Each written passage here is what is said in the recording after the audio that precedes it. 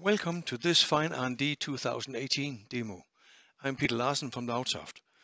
With Fine R&D, you can measure all speakers up to 100 kHz in a normal room, so you do not need to build an expensive anechoic chamber anymore. Looking at the top left figure, we see the direct sound indicated by the green arrow, whereas the red arrows indicate the reflection from the floor. The Fine R&D software will analyze this in the time domain shown in the center picture. Here we see the reflection as a yellow impulse arriving a little later. This will be filtered out by the time window, giving us the true anechoic response shown at the right. Here I have measured a tweeter. This is the white curve here, and I have used 192 kHz sampling so that we can measure that the response is extending almost up to 100K. The dashed line is the acoustic phase, which was measured at the same time. Now I want to measure this tweeter at 30 degrees off axis, so I just press this macro button. And it will be the blue curve number 2. We just need to add 30 degrees to the label. Here we go. This little tweeter is actually measured at a shorter distance, 31 centimeters, and then converted to 2.83 volts 1 meter, which is the industry standard. So all these curves were normalized as that. And I had already saved the 60 degrees curve, the red one here, and we have already done the impedance. So this is a complete measurement of the tweeter. And in these measurements are automatically saved the time responses that we can use for distortion and waterfall and so on. Fine R&D 2018 is using the new Fine Hardware 3. This hardware is using fast USB, so we can sample at 48, 96 and 192 kHz.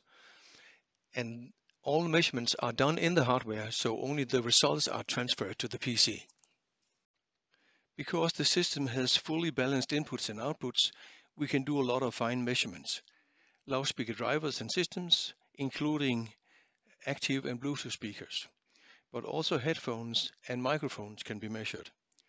You can measure directly on crossover circuits, and you can measure amplifiers, including Class D amplifiers. Now I have turned on some more curves. We can actually display up to 16 responses. Let's focus on number 10, which is a 6-inch woofer. This is the green curve. Now I'll highlight those only, and also the impedance. Showing the time window, we now can load the time data from curve number 10 and see this is the response where we put in the window. And in this case, we can see there's a reflection here around 6-7 milliseconds. So maybe we can enlarge the window slightly. Yes, this will work, and we can put this curve back. Maybe we would like to see this curve with smoothing. I can just select, and in this case, half an octave smooth, and then we put this back where it came from.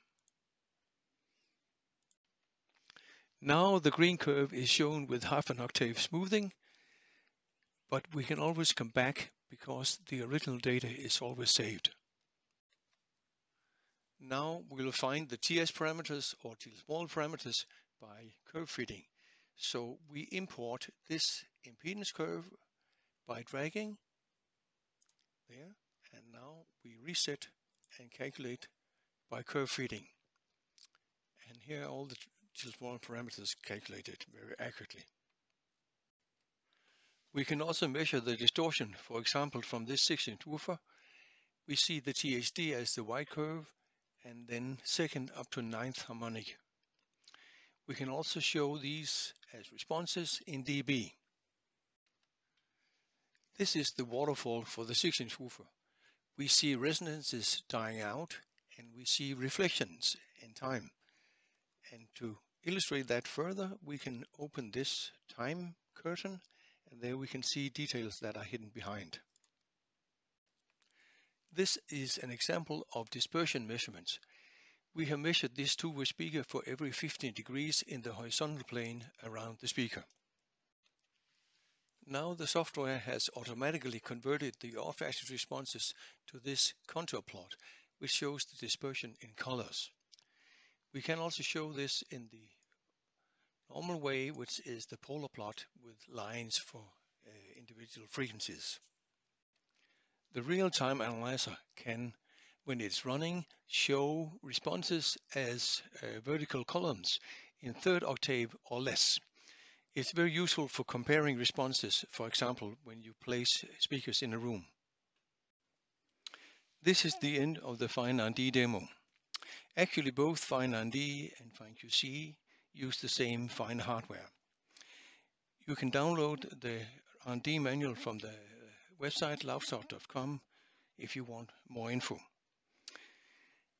So these programs all are part of the Fine Circle, where we have simulation software on the left side and measuring systems on the right side. And you can import files between all the different programs. Thank you.